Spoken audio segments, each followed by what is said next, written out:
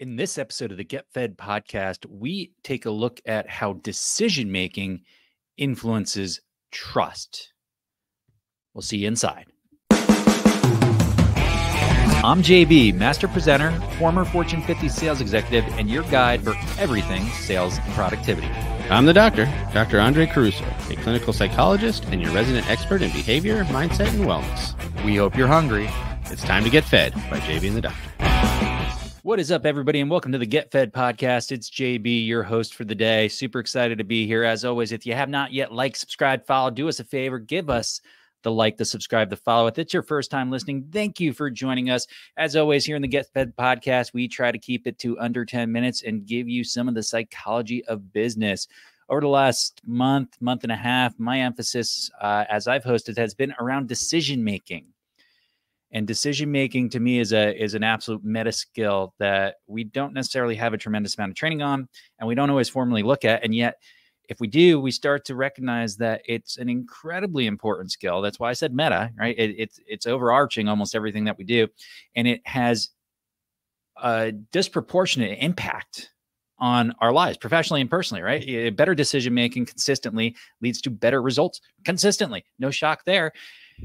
And yet we don't often put a lot of emphasis on it, and we don't necessarily take a look at it very closely. And so today what I wanted to do was focus on decision-making again, but this time I wanted to look at it through the context of trust and decision-making.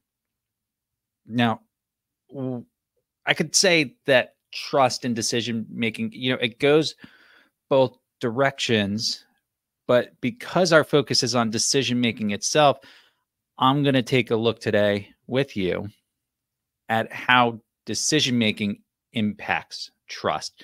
And there are a number of ways that this happens. The first thing I want to speak to is decision-making on an inclusive basis. This is kind of the idea that, hey, I'm going to include the other stakeholders that are involved with this decision in the decision-making context. It's that age-old example of, hey, I'm going to the car dealership. I'm going to buy a car. I'm by myself. The car dealer offers me a deal, and I say, hey, I need to speak to my spouse. And the car dealer might turn around and say, well, what's your spouse going to say that you don't already know, to try to get the sale? And you could go ahead and proceed there, yet you might just erode the trust of your spouse because you didn't include them in the decision-making. And if we're looking to foster trust in our relationships, one of the easiest ways to do it is be inclusive in our decision-making. If there's other stakeholders, include them in the decision-making. In other words, don't necessarily treat your decision from an authoritarian standpoint. We kind of take a look at this, and even if you are the final arbiter of the decision, maybe, just maybe, there's a benefit from a trust factor of being inclusive in that decision-making and make sure that the other stakeholders feel at least heard and engaged on the decision. So you can take advantage of their opinions, their expertise. You can keep them engaged and focused. And in business, this can have tremendous results, but even within your family and with your friends, it makes a difference. So that's one element in which trust can really influence, or decision-making, can influence trust. But there's a number of others. Transparency in your decision-making, how and why you came to a decision will build trust. Every decision we make in life typically has an impact that extends beyond us. I would like to say nothing we do is in a vacuum. And I say this on repeat all the time. It's a really important concept because when it comes to any planning or anything in business, there's always more than just us involved. And so there's something to be said about having some transparency in how you make your decisions and being open about it. Anytime we have enhanced communication, whether or not somebody agrees with the outcome, if they understand the underlying motivation behind a decision, they're a lot more accepting of it. It can be really powerful, and it helps not just build trust, but it helps maintain trust. Open communication often does. It's amazing but it's something we should consider. So when it comes to decision making and trust, it's not just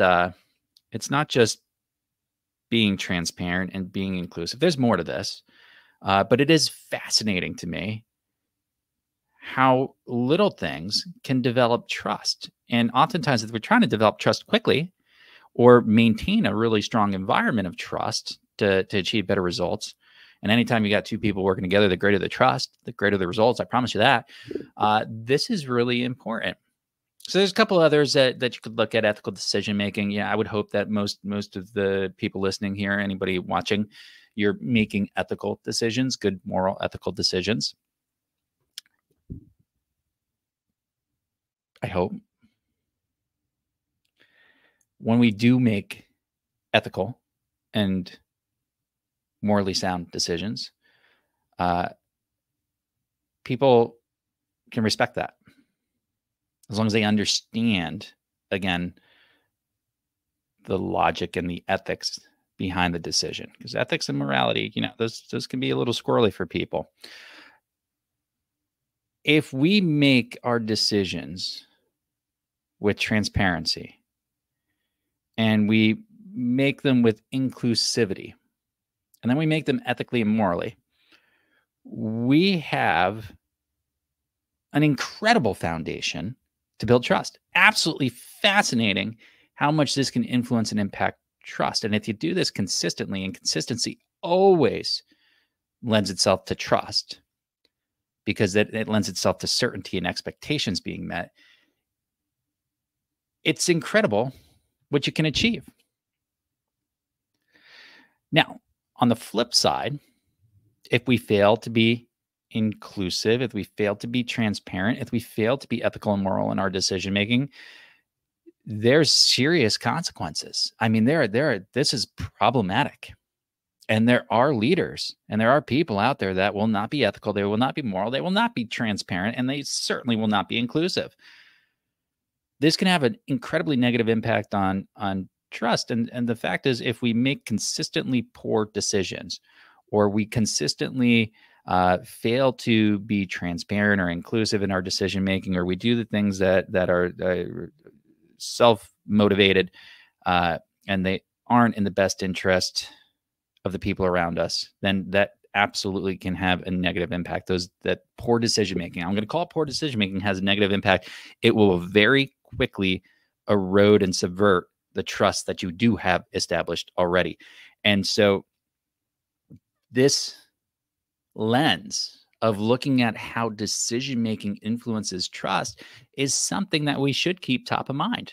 This is something that as business owners and as professionals and as people who hopefully have strong relationships in our lives, when we're making decisions, just ask yourself the three questions.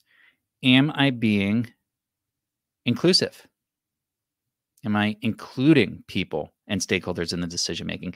Am I being transparent?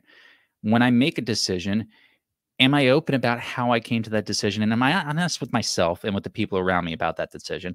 And then am I making an ethical and hopefully moral decision? And is there a baseline for my decision that makes sense ethically and morally to the people around me? If I can do that, you're not just going to maintain trust. You're absolutely going to strengthen trust. And that is going to have some incredible results in anything that you're trying to accomplish. It's a cool subject, isn't it? It's really pretty interesting to me. So I'm curious, have you thought about decision making and trust in this way? Have you looked at it through this lens before? And if you haven't, what's your feedback on it? What do you think about it? Something you're going to try doing moving forward? I'd love to hear. I'm JB, podcast brought to you by JB and the Doctor. Super excited to wrap up the topic of decision making. Going to move on to a new topic shortly here. Give me a like, give me a subscribe, give me a follow. We'd love to see it. And hopefully you got some value. You're able to take action on it and improve some of your results in your personal and professional life right now today. Thanks so much. Have yourself a phenomenal start to the week.